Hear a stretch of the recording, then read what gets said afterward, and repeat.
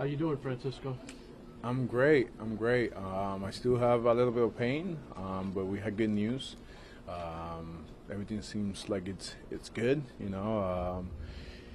It could be 3 to 5 days, or it could be 2 to 3. It depends on how my back reacts. The trainers they have an amazing game plan, and then it's going to be up to Mendy and if I feel okay to play. Would you describe it as soreness, as tightness? How would you say it? Both. There's tightness and soreness after the games. During the game, it felt tight, it felt uncomfortable. It didn't feel. It was also dull. It's just different. It has changed from day to day. So that's why I say it could be 2 to 3 days. It could be 3 to 5 days.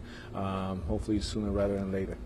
You don't expect this to be something that lasts throughout the regular season? Like, you think you'll be back? I should be back. If he turns the corner quick, I could be back pretty soon. If not, then it'll be a little longer. But I should be back hopefully before the year ends, and hopefully it's sooner rather than later. Is this something you'll have to manage even if you do come back when it comes to like the pain? And I'm assuming.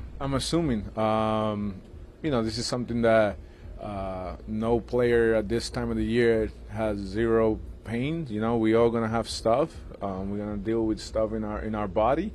So I'm assuming I'm expecting it to last the rest of the year, but it's gonna be manageable. That's kind of how I'm seeing it right now. I think it's gonna be tomorrow. I wake up sore but not as bad, and then it's gonna be something like that the rest of the year.